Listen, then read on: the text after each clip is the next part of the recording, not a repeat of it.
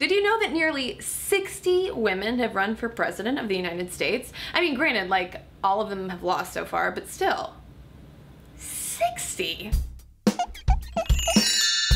Suffragist and clairvoyant newspaper publisher Victoria Woodhull is often cited as the first American woman to run for president, but that's a bit of embellishment considering how in 1872 the Equal Rights Party merely nominated her to run for president. And in fact, on election day she was in jail, and plus it was before 1920, so she couldn't have even voted for herself.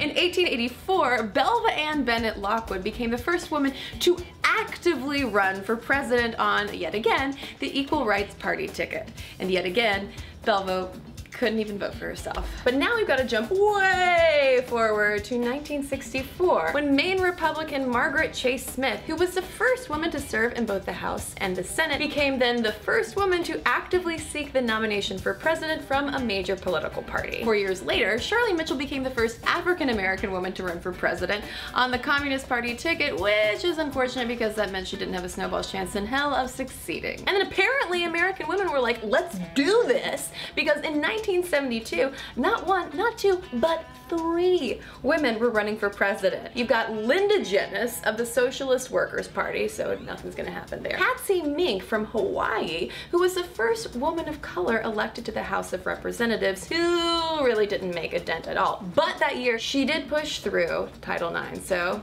thank you, Patsy Mink. Finally, we have the unbought and unbossed Shirley Chisholm from New York. She was the first African-American woman elected to US Congress, and she became the first African-American woman to run for president on a major party ticket. Now, of course, she did not come anywhere close to winning the Democratic nomination, but she was the most successful female candidate in the primaries until someone came along in 2008 you've probably heard of, whose name rhymes with Hillary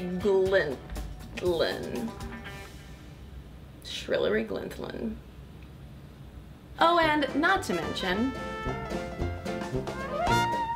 so while sure, no woman has won the US presidency yet, but it's not entirely for lack of trying.